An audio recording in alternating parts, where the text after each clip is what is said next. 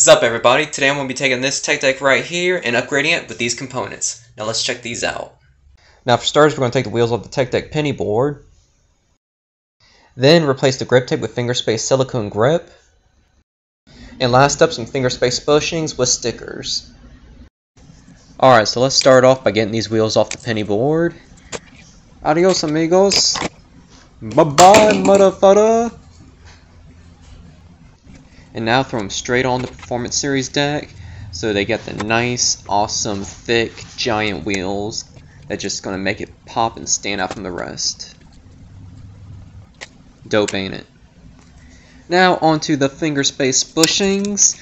The best bushings, the only bushings, the holy bushings, the bushings that I personally use and love.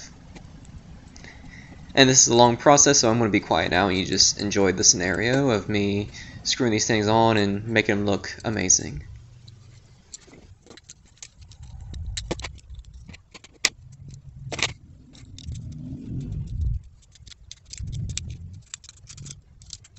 Amazing, right? And now my least favorite part is cutting the grip. With silicone grip, you just don't like razor it down like you would with foam. You have to gently cut it in the shape of your board and then gently place it on properly, which is a little more tedious, but also at the same time not too bad once you get used to it. So now we're going to gently place the stickers so I know what's the nose and what's the tail, and it just adds a little spark with that clear silicone grip, so it kind of gives you like some design on the top and on the bottom, so it makes it look more dope in my opinion. Now when you first start off with the grip, you want to line it up and maybe take just the nose or the tail off of the grip tape and then gently peel it back as you work it like I am, because it makes it so much easier to apply this type of grip without getting fingerprints on the bottom of the silicone. Isn't that beautiful?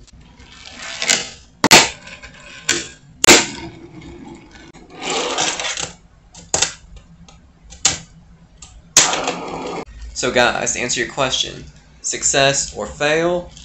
I gotta say success. Until next time, see you guys later. Bye-bye.